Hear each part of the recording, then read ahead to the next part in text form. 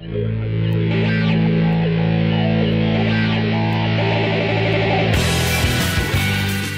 there, this is Journal Alexa from Pro Site Tutorials, where I talk about professional websites in 5 steps. And this is the 6th video from my SEO tutorial. If you didn't watch my previous one, just click on the link that you can see over there so you can watch it. In this next few videos, I'm going to talk about a few WordPress plugins that you can install that will decrease the uploading time for your website. The first one is called W3 Cache.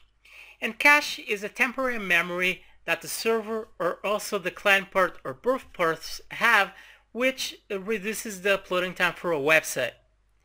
For example, once you go to the website for the first time, it takes longer to upload because you need to get all of the information belonging to it from their servers.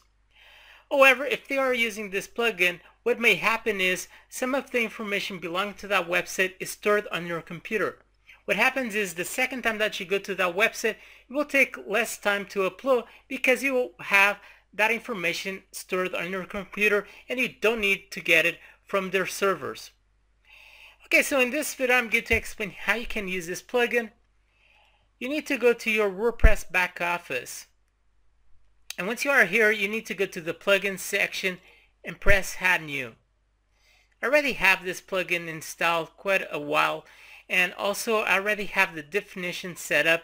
I'm just going to show to you the ones that I recommend and that I use for my website. Also, this plugin, you can either use it for free, as I am using at the moment, or you can also purchase the premium, which comes with a few more features that allows you to increase the uploading time, decrease the uploading time for your website. Okay, so you go to the search box and you search for W3 Cache.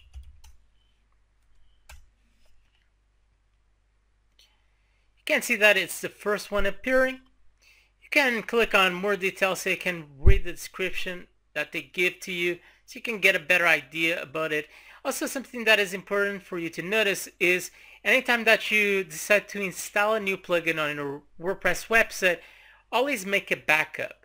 If you don't know how to do it, click on the link that you can see on the video so you can watch my other video where I explain this. I consider this plugin one of the best ones when it comes to caching. So once you get over here, you just need to press install and activate this plugin. Once this plugin is activated, you will have a new section appearing over here on your WordPress sidebar, which is called Performance. Basically, we are going to change most of the options that you see over here, especially the one that says Page Cache, which I'm going to select now. And basically this is one of the most important parts because you want to cache specific pages from your WordPress website. Okay, so once you install this, some of the options that you see over here won't be checked, so make sure for you to check the same ones that I have. This one, which is cache front page, is really important because the front page is the page that people commonly go the most. Cache categories, tags, comments, also SSL. The only ones that I don't check are these ones that is the cache URLs with carry string variables. I don't check that one, neither the one below. And I check also these two ones that you see over here.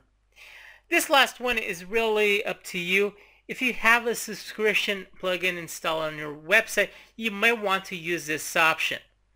What this does is, depending on the roles that you have in your website, it won't cache your website pages for that specific roles.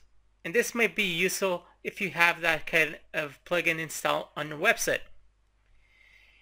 Below, this is also something that you should check, this first option and the one below. This allows your website to upload a bit faster when someone goes to your website for the first time. However, you need to have a sitemap for this. And I just added my URL for my sitemap for this website. If you still don't have a sitemap, don't worry, because later on in my next videos, I'm going to explain how you can do this. And below, you just need to leave the standard options that already come with the plugin. So now you just need to press Save All Settings.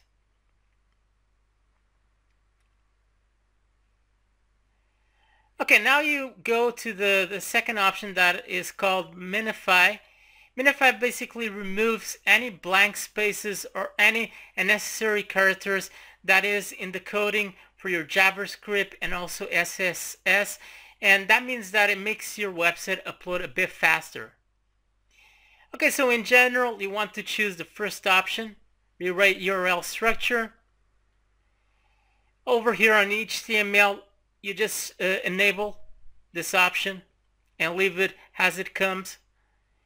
Also, you want to enable the minify for JavaScript, so enable it. Also the same thing for CSS, I mean. And basically you just leave it this way and press Save All Settings. Database cache and object cache, you really don't have many options to choose. So I just leave it the standard options. And now you go to browser cache. And over here you want to select all of these options that you see. So you basically select all of them. And also this one that is called Don't Set Cookies for Static Files. In this video I'm just going really quickly through all of these options because explaining them all would take me a lot of time and it would be extremely boring. So I'm just explaining the necessary parts that you need to configure when it comes to this plugin so you can get this quickly up there. And also in CSS and JavaScript, just select these options. This first one, second, this one's.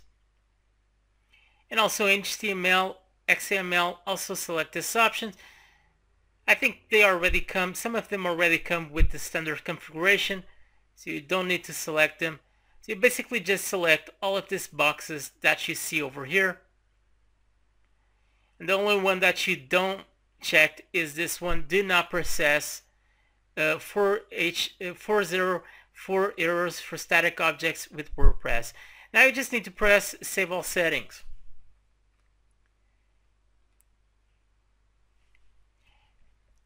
And if you have a CDN, you might want to configure that option. In this case, for this website, I don't have it. Well, I am using Cloudflare, but they don't have an option for that. Actually, I think in the past they used to have it, but they no longer have it, or it's just for premium. I'm not certain now. So now you need to go to General Settings so you can enable these options on your website. In case you just want to experimentate these options on your website, you may enable this preview mode. This means that you will be the only person that has an administrator able to see the changes on your website. Anyone who goes to your website won't be able to see the changes that you did with this plugin. In page cache, you want to enable it. And below, you want to select minify. You want to enable this option so you can minify the coding of your website. And basically just leave the standard options that you see below. Database cache, also enable it.